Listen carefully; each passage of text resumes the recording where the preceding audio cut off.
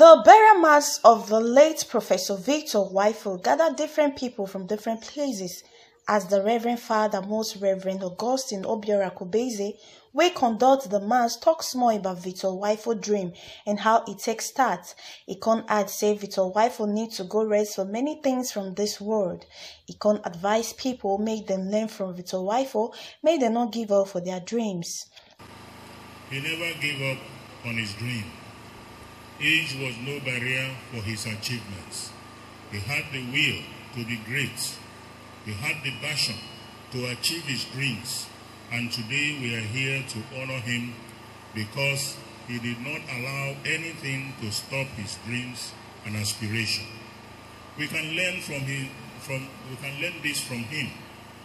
Never to give up on ourselves and our good dreams. We could learn also from him that we are never too old to be great. May I greet especially all the alumni. The children of the late professor still come out to make their tribute to their papa and thank the governor of Edo State, the people of the Edo State and Nigeria for their support. For the years we had with our father, Victor Efosa Uwaifo, with us. Some of the late professor friends we talk say Victor Uwaifo na great man we get time for everybody plus say na legend for life and it will remain legend. And as you can see, we play the same instrument. He has been a great musician, but even more, a wonderful human being. He had time for any musician, unknown and known. May he be in heaven, play his guitar and play his flute. I'll give him a little improvisation. He played guitar like no one else. Like no one else, I repeat, I play the guitar. But when Victor Uwaifo picks up the guitar, I stop. I don't play the guitar anymore because I'll make a fool of myself.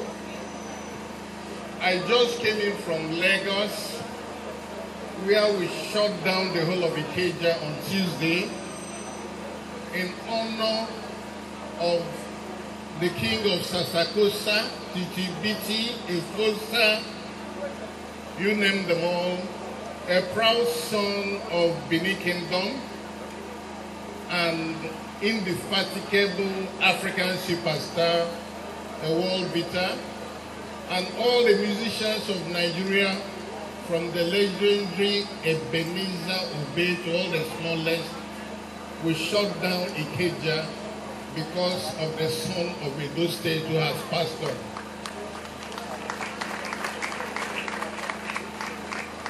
And I've been asked to come here and say to you that you had a great son and that in life he was a legend, in death he will remain a legend.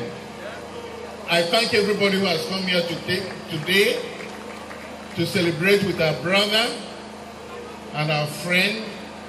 And as I go back to Lagos, I'll carry the great message of the Archbishop, which is that if we do the right things, Nigeria will survive. Thank you. Meanwhile, the governor of Edo State, His Excellency Godwin Obaseki, we round off the burial mass, talk say, in thank the people we join them, come pass the last respect to the late professor. He say that the era of Victor Uwaifo now produce good generation of people we put mind for entertainment. Meanwhile, he constantly add say the Edo State government go name the newly built Edo State Creative Hub after the late professor as honor, and them go launch the hub this November. Our newly constructed Edo State Creative Hub will be named after him.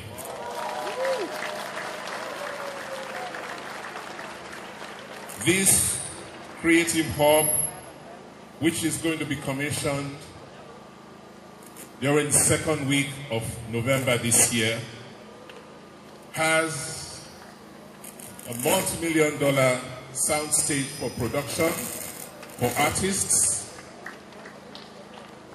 It will promote creative arts in Edo State. It has an editing suite for digital content, including animation. It will incorporate state-based groups and artists. It will be used for live shows and stage plays. Artists from Nollywood to come and rent spaces for their productions. And there will be space for developing skills in the creative arts. That is the least we can do for a man who changed the face of music in Nigeria.